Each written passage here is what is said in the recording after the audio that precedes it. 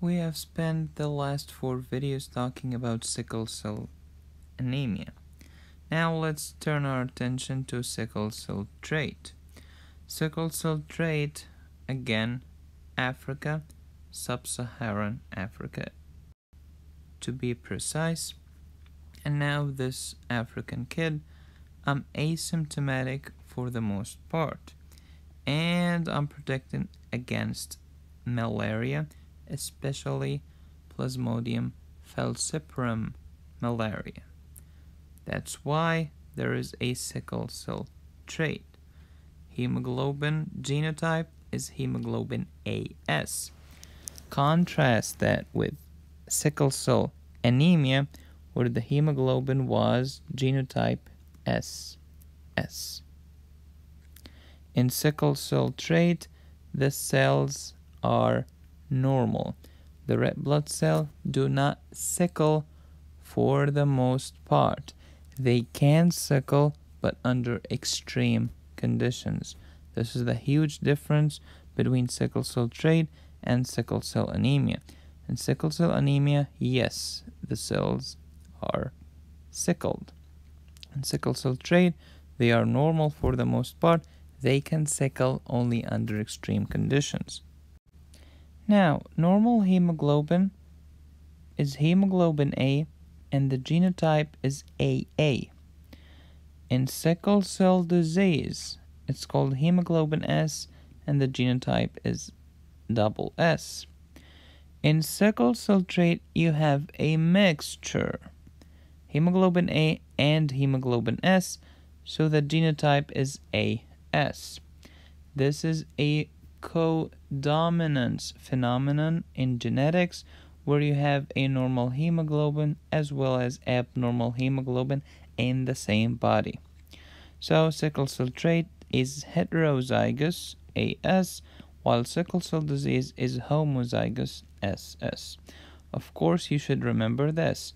Sickle cell disease is an autosomal recessive, so you have 25% of the offspring will be normal, 50% will be carriers. We call this hemoglobin AS, or the carrier state, or the sickle cell trait, and 25% will be abnormal. This is the sickle cell anemia, and this is hemoglobin SS. I hope this is clear. In sickle cell trait, sickling follows incomplete dominance. This is a genetic phenomenon where sickling occurs only under certain conditions. Incomplete dominance. If it were complete dominance, sickling will be present all of the time. But now it's incomplete dominance. Sickling occurs only at low oxygen concentration, such as the renal medulla. There is hypoxia and hypertonicity in the renal medulla, which will force these nice cells to sickle only under certain conditions. This is sickle cell trait, not sickle cell anemia. And now, in sickle cell trait, you have 55% of the hemoglobin is hemoglobin A, 43% is hemoglobin S, and the rest 2% is hemoglobin A2. So there are two main types of hemoglobin, and we call this phenomena codominance.